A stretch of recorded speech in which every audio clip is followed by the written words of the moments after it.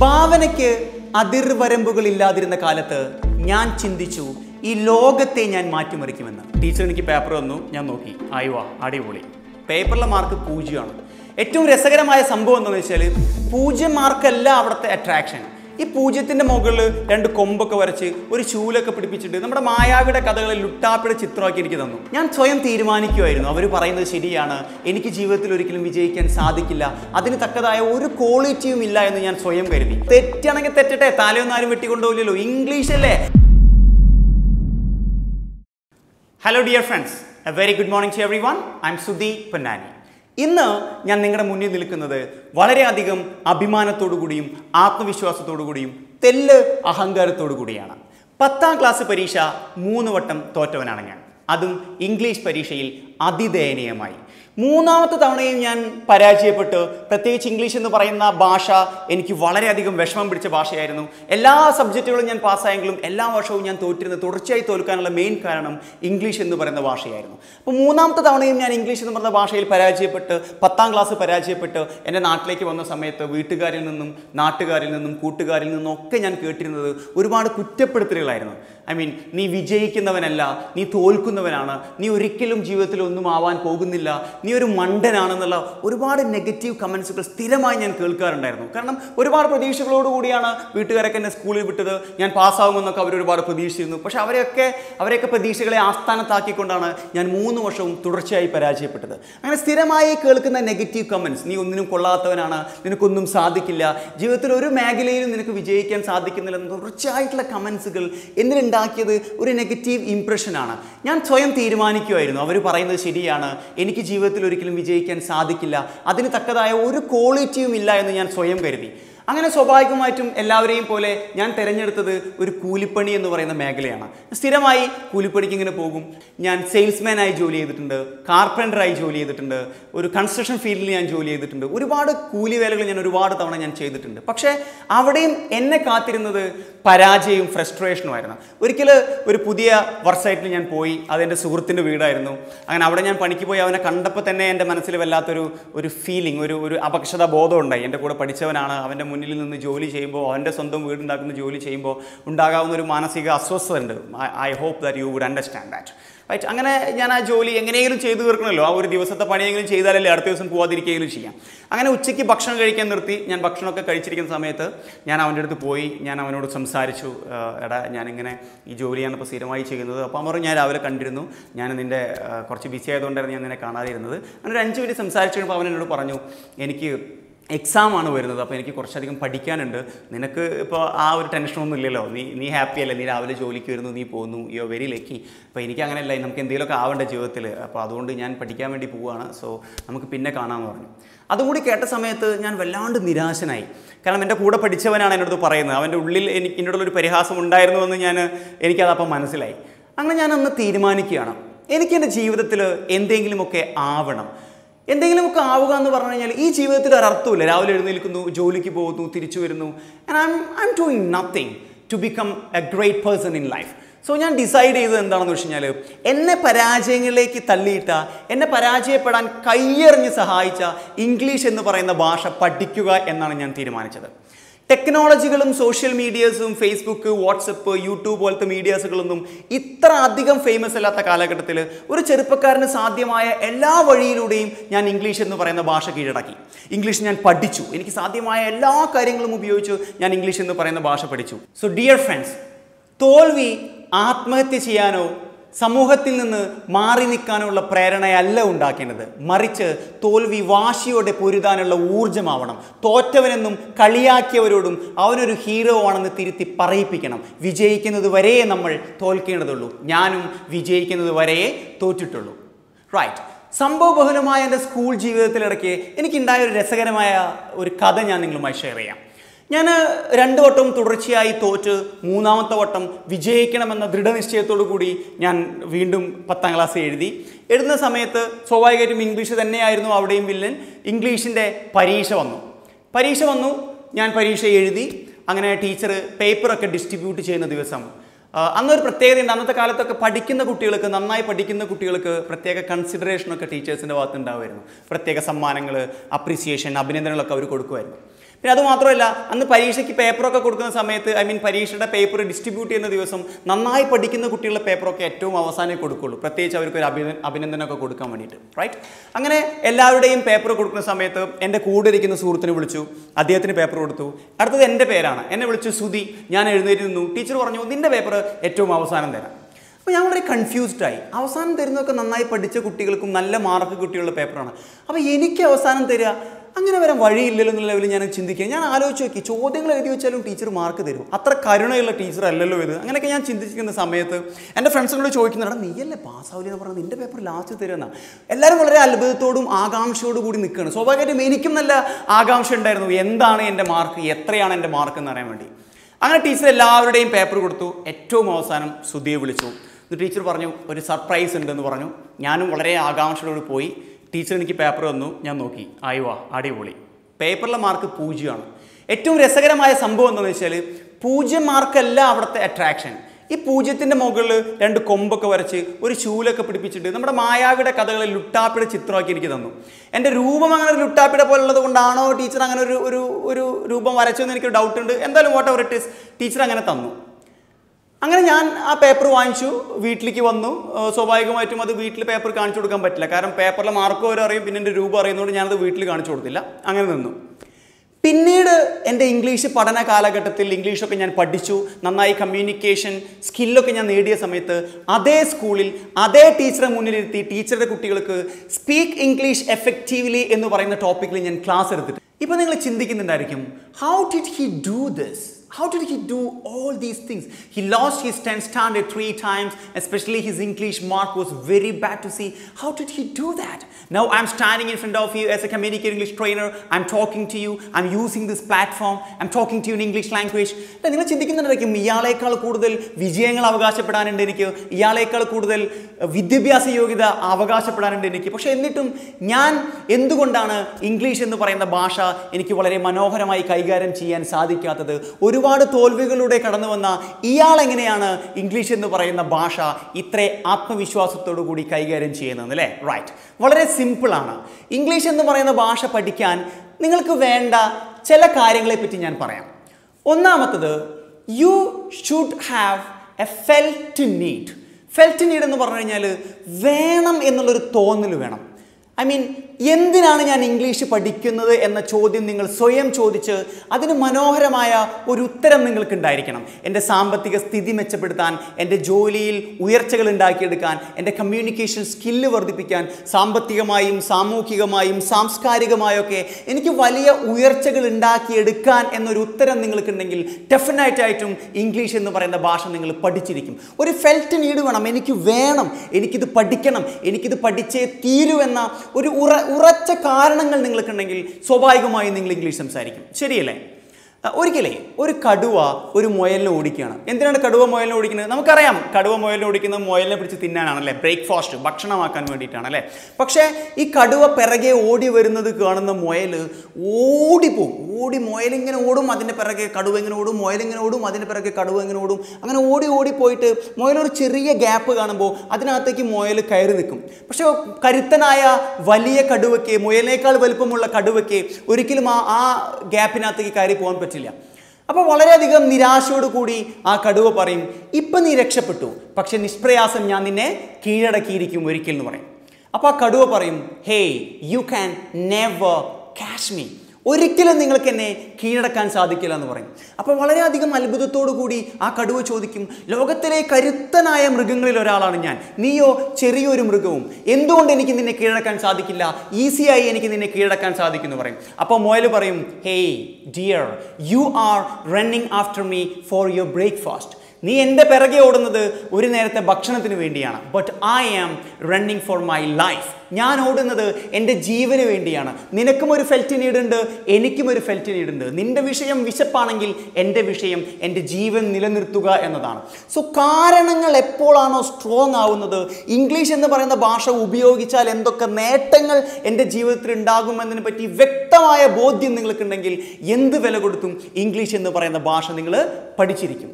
The next one എന്ന് പറയുന്നത്, നിങ്ങൾ കുറച്ചൊക്കെ അസ്വസ്ഥരാവാൻ തയ്യാറാവണം. അസ്വസ്ഥരാവാന്ന് പറഞ്ഞാൽ കുറച്ചൊക്കെ പേടിക്കാൻ തയ്യാറാവണം, കുറച്ചൊക്കെ ചമ്മാൻ തയ്യാറാവണം, നിരാശയായി നാണം കെട്ടി നിൽക്കാനൊക്കെ, സമൂഹത്തിൻ്റെ മുന്നിൽ നാണം കെട്ടി നിൽക്കാനൊക്കെ നിങ്ങൾ തയ്യാറാവണം. കാരണം ഇംഗ്ലീഷ് എന്ന് പറയുന്ന ഭാഷ നിങ്ങൾ സംസാരിച്ച് തുടങ്ങുമ്പോൾ തെറ്റുകൾ സംഭവിക്കാം. ആളുകൾ ഒരു പക്ഷേ ഇംഗ്ലീഷ് നന്നായി അറിയുന്നവരാണെങ്കിൽ അവർ നിങ്ങളെ കളിയാക്കും. ഇനി ഇംഗ്ലീഷിനെ പറ്റി അറിയാത്തവരാണെങ്കിൽ പോലും അവർ നിങ്ങളെയൊക്കെ കളിയാക്കും. ഓ, വലിയ ആൾ വന്നിരിക്കുന്നു, വലിയ ഇംഗ്ലീഷുകാരൻ വന്നിരിക്കുന്നു, അല്ലെങ്കിൽ വലിയ ഇംഗ്ലീഷുകാർ വന്നിരിക്കുന്നു. ഇപ്പം എൻ്റെ ഫാദറൊക്കെ ഞാൻ ഇംഗ്ലീഷ് സംസാരിക്കുന്ന സമയത്ത് എന്നെ കളിയാക്കുന്ന ഒരു വേർഡ് ഉണ്ടായിരുന്നു, കറുത്ത സായിപ്പ് പോയിരിക്കും എന്നൊക്കെ പറയും. ഇപ്പം എൻ്റെ അമ്മോട് പറയും കറുത്ത സായിപ്പ് വന്നിരിക്കുന്നു, ഭക്ഷണം കൊടുക്കുന്നൊക്കെ പറയും. അത് നിരന്തരമായി കേട്ട് അവസാനം എനിക്ക് പറയേണ്ടി വന്നു, ഞാൻ കറുത്തത് ഇപ്പോൾ എൻ്റെ കാര്യം കൊണ്ടല്ലോ എന്ന്. പിന്നെ അദ്ദേഹം എന്ത് ചെയ്തിട്ടില്ല, അത് ചോദിച്ചിട്ടില്ല. റൈറ്റ്. പിന്നെ അദ്ദേഹം എന്ത് ചെയ്തിട്ടില്ല, ആ കാര്യം എന്നോട് ചോദിച്ചിട്ടില്ല, കറുത്ത സായിപ്പിനെ വിളിച്ചില്ല. കാരണം അതിൻ്റെ പൂർണ്ണ ഉത്തരവാദിത്വം എൻ്റെ ഫാദറിനാണല്ലോ, എനിക്കത് യാതൊരു റോളും ഉണ്ടായിരുന്നില്ല. Right or not? യെസ്. അപ്പോൾ ഞാൻ പറയുന്നത്, നമ്മൾ അസ്വസ്ഥരാവുക, പേടിക്കാൻ തയ്യാറാവുക. ഇപ്പം നിങ്ങളൊന്ന് ആലോചിച്ച് നോക്കിയേ, ഇപ്പോൾ ഒരു അമ്മ എന്ന് പറയുന്നത്, ഒരു സ്ത്രീ എന്ന് പറയുന്നതിൽ നിന്നും അമ്മ എന്ന് പറയുന്ന പൂർണ്ണതയിലേക്ക് മാറുക എന്ന് പറയുമ്പോൾ ഒരു സ്ത്രീ അനുഭവിക്കേണ്ടി വരുന്നത് ഒരുപാട് കഷ്ടപ്പാടുകളാണല്ലേ. 10 മാസം ആ കുഞ്ഞിനെ വയറ്റിൽ ചുമക്കണം. അല്ലെങ്കിൽ ഒരു മനുഷ്യന് സഹിക്കാൻ കഴിയുന്നതിനേക്കാൾ എത്രയോ വലുതാണ് ഒരു സ്ത്രീ ഒരു കുഞ്ഞിന് ജന്മം നൽകുമ്പോൾ അനുഭവിക്കുന്ന വേദന എന്ന് ഞാൻ കേട്ടിട്ടുണ്ട്. അവൾ എന്തുകൊണ്ടാണ് ആ വേദന സഹിക്കാൻ തയ്യാറാവുന്നത്? കാരണം അവർക്ക് അമ്മ എന്ന് പറയുന്ന ഒരു പൂർണ്ണതയിലേക്ക് എത്തണം അല്ലേ. ആ വലിയ പൂർണ്ണതയിലേക്ക്, സ്ത്രീ എന്നതിൽ നിന്നും ഒരു അമ്മ എന്ന് പറയുന്ന വലിയ പൂർണ്ണതയിലേക്ക് എത്താൻ വേണ്ടി കുറച്ച് വേദന സഹിക്കാൻ ആ സ്ത്രീ തയ്യാറാണ് അല്ലേ. അസ്വസ്ഥരായിട്ടായിരിക്കും അവർ ലേബർ റൂമിൽ പോകുന്നുണ്ടാവുക. ചെറിയ ഭയപ്പാടോട് കൂടിയായിരിക്കും അവർ ലേബർ റൂമിൽ പോകുന്നുണ്ടായിരിക്കുക അല്ലേ. ചെറിയ ഭയപ്പാടോട് കൂടിയായിരിക്കും അവർ ലേബർ റൂമിൽ പോകുന്നുണ്ടായിരിക്കുക. ഇന്നേ വരെ ഒരു സ്ത്രീയും, എനിക്ക് അറിയില്ല, ഉണ്ടായിരിക്കാം, ഒട്ടുമിക്ക സ്ത്രീകളിൽ ഒരുവിധം സ്ത്രീകളൊന്നും ഇന്നേ വരെ വളരെ ഹാപ്പിയായി എൻജോയ് ചെയ്ത് സെൽഫിയൊക്കെ എടുത്ത് ഫ്രണ്ട്സിന് അയച്ചു കൊടുത്ത് ഐ എം ഗോയിങ്, ഇന്ന് പൊള്ളിക്കൂട്ടാ, നാളെ വരുമ്പോഴേക്കും ഒരു അമ്മയാവുമെന്ന് പറഞ്ഞ് നമ്മൾ അങ്ങനെ പറയാറില്ല. അവരുടെ ഉള്ളിൽ ചെറിയൊരു ഭയം ഉണ്ടാവും അല്ലേ. എന്തുകൊണ്ടാണ് ആ ഭയത്തിൽ അവർ സ്വീകരിക്കാൻ തയ്യാറാവുന്നത്? ഞാൻ പറഞ്ഞ പോലെ അവർക്ക് അമ്മ എന്ന് പറയുന്ന ഒരു പൂർണ്ണതയിലേക്ക് എത്തുക എന്നുള്ളതാണ് അല്ലേ. റൈറ്റ്. അപ്പോൾ കുറച്ചൊക്കെ നിങ്ങൾ അസ്വസ്ഥരാവാൻ തയ്യാറാവണം. നമ്മളെങ്ങനെയാണ് നടക്കാൻ പഠിച്ചത്? നമ്മളെങ്ങനെയാണ് സംസാരിക്കാൻ പഠിച്ചത്? തെറ്റുകളിലൂടെയല്ലേ. Right or not? ജീവിതത്തിൽ അല്ലെങ്കിൽ ലോകത്തിൽ ഏതെങ്കിലും ഒരാൾ തെറ്റുകൾ ചെയ്യാതെ, ഈ ലോകത്തിൽ ഏതെങ്കിലും ഒരാൾ തെറ്റ് ചെയ്യാതെ, തോൽക്കാതെ, മനസ്സ് അസ്വസ്ഥമാവാതെ, നിരാശരാവാതെ എന്തെങ്കിലും നേടിയിട്ടുണ്ടോ? ഇപ്പം നിങ്ങളുടെ അനുഭവങ്ങളില്ലേ, നിങ്ങളുടെ മുന്നിൽ ഒരുപാട് അനുഭവങ്ങളില്ലേ, നമ്മൾ വായിച്ച ഒരുപാട് കഥകളില്ലേ. റൈറ്റ്. നമ്മൾ ഒരുപാട് കഥകൾ വായിച്ചിട്ടുണ്ട് അല്ലേ. ഒരുപാട് കാര്യങ്ങൾ നമ്മൾ കേട്ടിട്ടുണ്ട്, ജീവിതത്തിൽ ഒരുപാട് കാര്യങ്ങൾ നേടിയവർ. ഇപ്പം നിങ്ങളൊന്ന് ആലോചിച്ച് നോക്കിയേ, നമ്മളെങ്ങനെയാണ് നടക്കാൻ പഠിച്ചത്?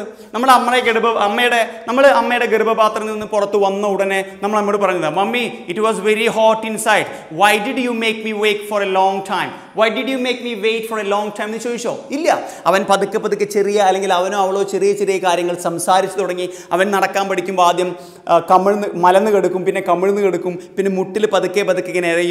നമ്മൾ നടക്കാൻ ശ്രമിക്കും, പതുക്കെയൊക്കെ വീഴും, നമ്മുടെ മുട്ട് പൊട്ടും അല്ലേ. നമ്മൾ അസ്വസ്ഥരായിരുന്നു, നമുക്ക് വേദന ഉണ്ടായിരുന്നു, നമ്മൾ പിന്മാറിയോ? ഇല്ല. ഇപ്പം നമ്മൾ എന്ത് ചെയ്യുന്നു? നന്നായി നടക്കും, ഓടും, ചാടും, വേണമെങ്കിൽ ആരെങ്കിലും കൂടെയൊക്കെ ചാടിപ്പോവും. റൈറ്റ് അല്ലേ. നമുക്ക് ഒരുപാട് അനുഭവങ്ങൾ വന്നു. ഇതൊക്കെ നമുക്ക് സംഭവിച്ചത് വേദന സഹിക്കാൻ തയ്യാറായതുകൊണ്ടാണല്ലേ. അതേപോലെ ഇംഗ്ലീഷ് എന്ന് പറയുന്ന ഭാഷ നിങ്ങൾ സംസാരിക്കുമ്പോൾ തെറ്റുകൾ സംഭവിക്കും, ആളുകൾ കളിയാക്കും, പക്ഷേ സംസാരിച്ചു കൊണ്ടേയിരിക്കുക. പിന്നെ ഒരു പ്രധാനപ്പെട്ട പോയിന്റ് എന്ന് പറയുന്നത് പ്രാക്ടീസാണ്. Unconditional practice. ഇപ്പോൾ നമ്മൾ ഇംഗ്ലീഷ് എന്ന് പറയുന്ന ഭാഷ മാത്രമല്ല, ലോകത്തിൽ നിങ്ങൾ എന്തൊക്കെ നേടിയിട്ടുണ്ടോ? ഇപ്പോൾ നിങ്ങൾ നന്നായി കുക്ക് ചെയ്യുന്ന ഒരാളായിരിക്കാം, നന്നായി ചിത്രം വരയ്ക്കുന്ന ഒരാളായിരിക്കാം, നന്നായി പാട്ട് പാടുന്ന ഒരാളായിരിക്കാം, നന്നായി ഡ്രൈവ് ചെയ്യുന്ന ഒരാളായിരിക്കാം, നന്നായി ബൈക്ക് ഓടിക്കുന്ന ഒരാളായിരിക്കാം. നിങ്ങൾ എങ്ങനെയാണ് ഇതൊക്കെ നന്നായി ചെയ്യാൻ പ്രാപ്തനായത് അല്ലെങ്കിൽ പ്രാപ്തയായത്? പ്രാക്ടീസിലൂടെയാണ് അല്ലേ. നിങ്ങൾ ആദ്യമായി ബിരിയാണി ഉണ്ടാക്കിയപ്പോൾ അതിനെ ബിരിയാണി എന്ന് വിളിക്കുക എന്നല്ലാതെ കഴിക്കുമ്പോൾ ചിലപ്പോൾ ഫീൽ ഉണ്ടായി കാണില്ല. പക്ഷേ നിങ്ങൾ ഇന്ന് നന്നായി ബിരിയാണി ചെയ്യുന്നു, നന്നായി ബിരിയാണി കുക്ക് ചെയ്യുന്നു. കാരണം നമ്മൾ സ്ഥിരമായിട്ട് എന്ത് ചെയ്തിട്ടാണ്? ബിരിയാണി ചെയ്തുകൊണ്ടാണ്. നമ്മൾ ലോക പ്രശസ്തനായ ചിത്രകാരൻ പിക്കാസോയെ പറ്റിയിട്ട്, ലോകത്തിലെ ഏറ്റവും മനോഹരമായ വിലയേറിയ ചിത്രങ്ങളൊക്കെ വരച്ചാൽ അദ്ദേഹം ഒരു മാർക്കറ്റിൽ നിൽക്കുന്നു. He was in A market one day and women saw him and asked, Picasso, I'm a huge fan of you.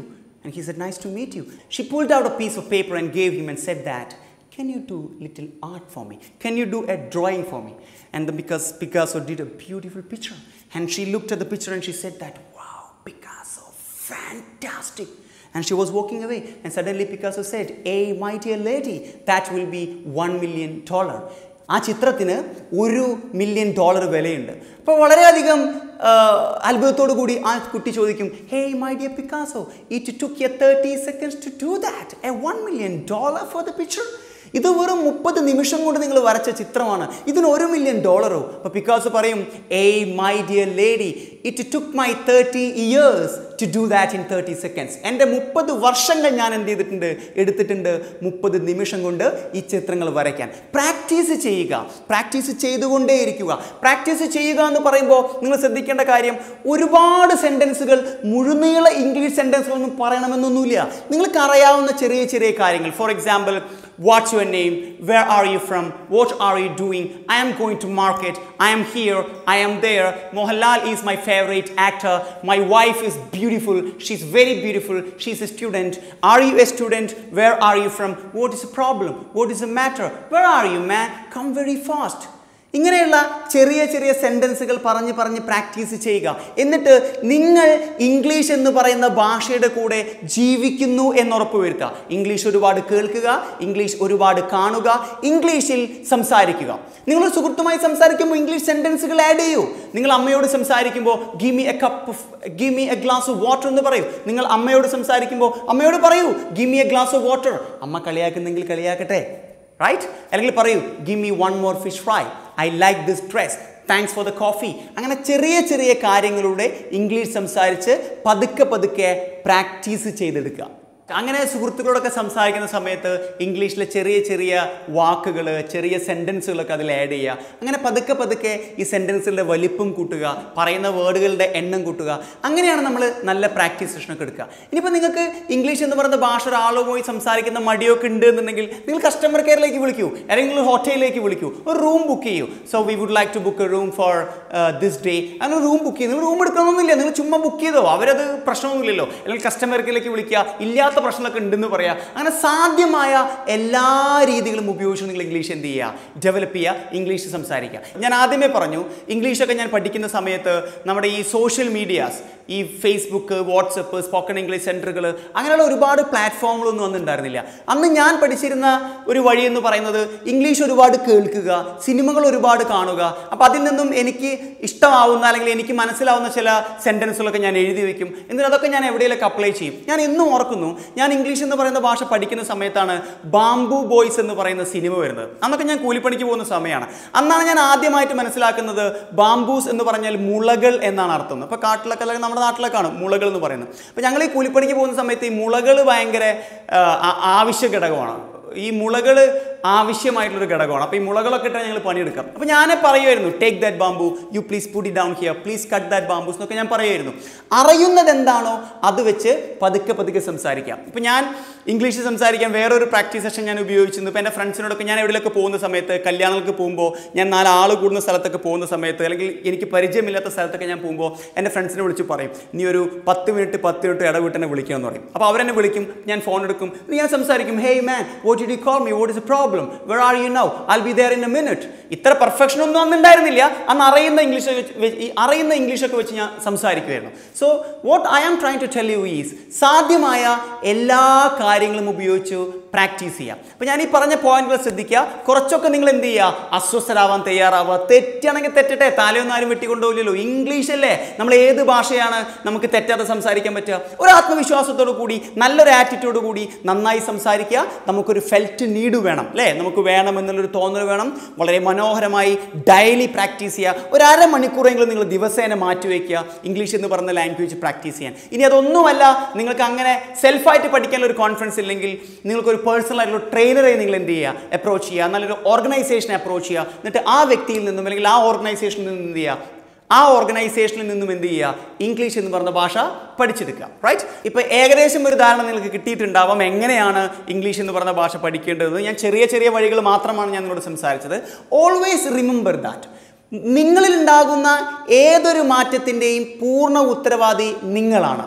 നിങ്ങൾക്കുണ്ടാകാവുന്ന ഏതൊരു തോൽവിയുടെയും പൂർണ്ണ ഉത്തരവാദി നിങ്ങളാണ്. നിങ്ങൾക്ക് മാറ്റമുണ്ടെങ്കിലും മാറ്റമില്ലെങ്കിലും അതിൻ്റെ ഒക്കെ ഉത്തരവാദിത്വം നമുക്കാണ്. കാരണം ഇതൊക്കെ നമ്മുടെ ചോയ്സാണ്. നമ്മൾ സംസാരിക്കണോ സംസാരിക്കണ്ടയോ, മറ്റുള്ളവർ എന്ത് വിചാരിക്കുമെന്ന് കരുതി സംസാരിക്കാതിരിക്കുന്നതും, മറ്റുള്ളവർ എന്ത് വേണമെങ്കിലും വിചാരിച്ചോട്ടെ, ഞാൻ സംസാരിക്കുന്ന ഒരു ഭാഷയാണ്. ഇന്ന് അവൻ്റെ മുന്നിൽ നാണം കെട്ട് ഞാൻ നിന്നാൽ, അല്ലെങ്കിൽ ഇന്ന് നീ പറയുന്ന ഇംഗ്ലീഷൊക്കെ തെറ്റാണെന്ന് ഒരാൾ പറഞ്ഞാൽ, നാളെ എനിക്ക് നന്നായി സംസാരിക്കാൻ പറ്റും. നാളെ എന്നതിലേക്കുള്ള എൻ്റെ നടത്തമാണ് ഇന്ന് ഞാൻ തുടങ്ങുന്നത്. ഇന്ന് ഞാൻ വരുത്തുന്ന മിസ്റ്റേക്കുകൾ നാളെ മിസ്റ്റേക്സ് ഇല്ലാതെ സംസാരിക്കാനുള്ള ഒരു ക്വാളിറ്റി നേടുന്നതിന് വേണ്ടിയാണെന്നുള്ള ഉറച്ച വിശ്വാസത്തോടു കൂടി ഒരു മാറ്റത്തിന് വേണ്ടി നിങ്ങൾ പ്രാപ്തനാവുക. ഒരിക്കലേ വെർജീനിയ സെറ്റിയർ എന്ന് പറയുന്ന മനഃശാസ്ത്രജ്ഞ അവരുടെ മരണശേഷം ശവക്കല്ലറിൽ എഴുതി വെക്കാൻ കുറച്ച് വാക്കുകൾ കുറിച്ചിട്ടു. അതിങ്ങനെയാണ്: ഭാവനയ്ക്ക് അതിർവരമ്പുകളില്ലാതിരുന്ന കാലത്ത് ഞാൻ ചിന്തിച്ചു ഈ ലോകത്തെ ഞാൻ മാറ്റിമറിക്കുമെന്ന്. പ്രായവും പക്വതയുമായപ്പോൾ എനിക്ക് മനസ്സിലായി ഈ ലോകമൊന്നും അത്ര പെട്ടെന്ന് മാറുകയില്ല, പക്ഷേ എൻ്റെ രാജ്യത്തെയെങ്കിലും ഞാൻ മാറ്റിമറിക്കുമെന്ന്. ജീവിതത്തിൻ്റെ സായാഹ്നത്തിൽ ഞാൻ മനസ്സിലാക്കി എനിക്ക് ഈ രാജ്യത്തെ മാറ്റിമറിക്കാൻ സാധിക്കില്ല, പക്ഷെ എൻ്റെ കുടുംബത്തെയെങ്കിലും ഞാൻ മാറ്റിമറിക്കുമെന്ന്. ഇന്ന് ഈ മരണശയ്യയിൽ ഞാൻ കിടക്കുമ്പോൾ ഞാൻ മനസ്സിലാക്കുന്നു ഞാൻ മാറ്റേണ്ടിയിരുന്നത് ലോകത്തെയോ രാജ്യത്തെയോ കുടുംബത്തെയോ ആയിരുന്നില്ല, എന്നെ തന്നെയായിരുന്നുവെന്ന്. സോ ഡിയർ ഫ്രണ്ട്സ്, മാറ്റം എന്ന് പറയുന്നത് ഒരു അനിവാര്യതയാണ്. മാറേണ്ടത് നമ്മളാണ്. നമ്മൾ മാറിയാലേ നമുക്ക് ചുറ്റുമുള്ളത് മാറും. നമ്മുടെ ചിന്തകൾ മാറിയാലേ നമ്മുടെ പ്രവൃത്തികളിൽ നല്ല മാറ്റമുണ്ടാവും. So always remember that. നിങ്ങൾ ജീവിതത്തിൽ വലിയ വിജയങ്ങൾ ആഗ്രഹിക്കുന്നെങ്കിൽ തോൽക്കാൻ തയ്യാറാവുക. തോൽവിയെ നേരിടാൻ പഠിക്കുക. തോൽവി എന്ന് പറയുന്നത് വിജയത്തിൻ്റെ ചവിട്ടുപടിയാണെന്ന് എല്ലാവരും പറയുന്നത് പോലെ ഞാനും പറയുന്നു. തോൽവി വിജയത്തിൻ്റെ ചവിട്ടുപടിയാണ്. പക്ഷേ തോൽവിയിൽ നിന്ന് ഊർജ്ജം ഉൾക്കൊണ്ടുകൊണ്ട് വ്യക്തമായ ലക്ഷ്യത്തോടുകൂടി പ്രയത്നിക്കുക. Thank you for listening to me. This is Sudhi Ponnani. Tell us what you think about this video and don't forget to like, share and subscribe.